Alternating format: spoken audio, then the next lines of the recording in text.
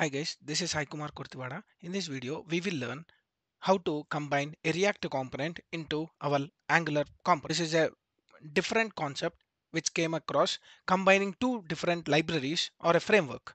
So in this case, what I can do is I'm trying to combine that React library with my Angular components. How we can do that? Let me quickly jump into Visual Studio Code. So this is my Angular project and which is having a app component as a default one, and here what I want to do is just I want to install some of the dependencies which are required for our React library. So one of that case is npm install react and also react DOM. I just want to install these two. Let me hit enter and it takes bit time to install these two dependencies. And now there is a problem with my Jasmine where my node modules are not getting updated. So for that sake, I'm using a force, and whenever I use the force, React and React DOM dependencies has been installed. And if you go to the packages and you can see that React and React DOM. So they have been installed in this. And now for not getting the compilation errors, I can use some TypeScript data types by using the types of React and React DOM. Let me install this only for the development purpose, and I can use types slash react and at the rate types slash react DOM. So I'm including both the types and it is something like capital D. So now I can hit enter. So it will go into the dev dependencies. Again, the same problem. Let me use hyphen force, and this is not needed in all the systems. So in my system, I have some conflicts with my Angular node modules. So that is the reason I'm using force. Let me check my package JSON. Here you can see types as React DOM and React. So now I'm done with the package JSON and the dependencies installed. So let me go to the folder and let me create one file called as React component.tsx. So I'm creating a one tsx file, and now I have a snippet rfc, and it will be creating our React structure, and I can use, instead of normal default import, I'm using star as React. And let me give here sample React component. So this is my component, and here we are exporting as a default one. And let me check, it is giving some problem with the JSX. Why? Because our TypeScript will not allow JSX.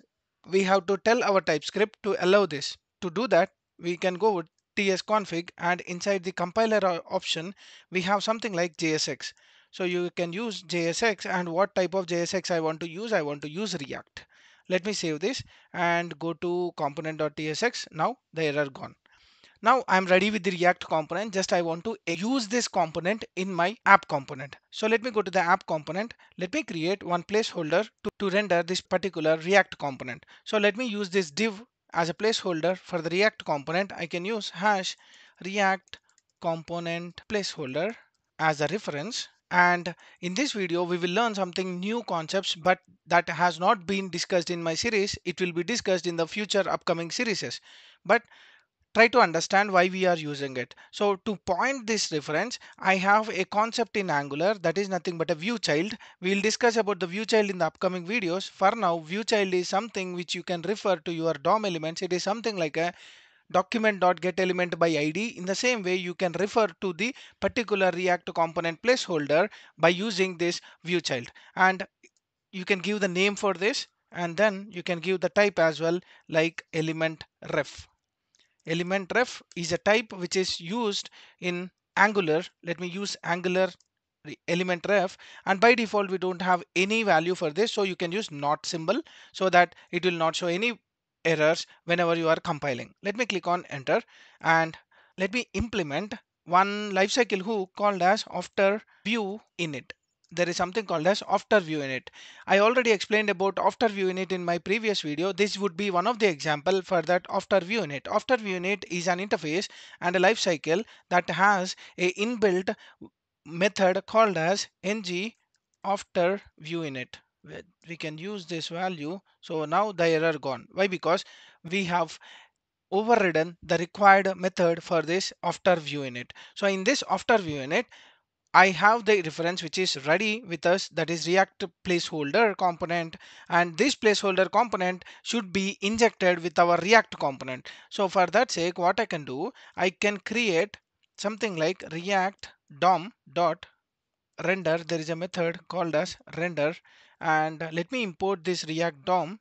Go to this one and import star as React DOM from React DOM. And also let me import star as React. I want to import React from React library. And now this render, inside this render, what I want to do is just I can use React dot create element. I am creating one more element. Here we need to give what element we have to create. We are giving an element called as React component, which we have already created, and this React component should be mounted onto what element, what type of element we want to create, and what where we have to host it. So I want to host onto this dot render dot native element. So that's it. We are done with the render part. So I'll explain you how we are doing this. React DOM will render this particular element by creating that React component as a particular element, and that will be mounted onto my React component placeholder that is already created in Angular, that is app component.html. So let me run this application in Github. So let me go to the browser and reload. So if you see sample React component, so let me zoom it. You can see that sample React component, where this sample React component is getting from, it is getting from my React component. And let me change this as 123, save and go here, and it has been reflected on my Angular component. So here, that is how we have integrated our React library with our Angular components, and now we are able to render our React components as well in Angular. But there are few cons on this approach. The problem here is, for example, this is a small component of React, but if we are coming up with a very big component where we are using Redux and also Axios in our particular component, then all the dependencies need to be installed in this Angular component. So that will become a problem in the size of the application because we are installing lot of dependencies. To avoid this, we can use something like an Angular web components, where you will be integrating your Angular components into React. You will be creating an Angular component as a web component, which would be something like a JavaScript file, and that JavaScript file you can use in any other libraries, maybe a React, maybe Vue.js, or other libraries. So we'll talk about that in the upcoming videos. For now, we have integrated our React component with the app component. So I'll try to make a series on the web components, how to create them, how we can integrate with a particular libraries like React and Vue.js. So hope you like my explanation. If you like my video, like, share, subscribe to my channel for more updates. Signing off. Thank you.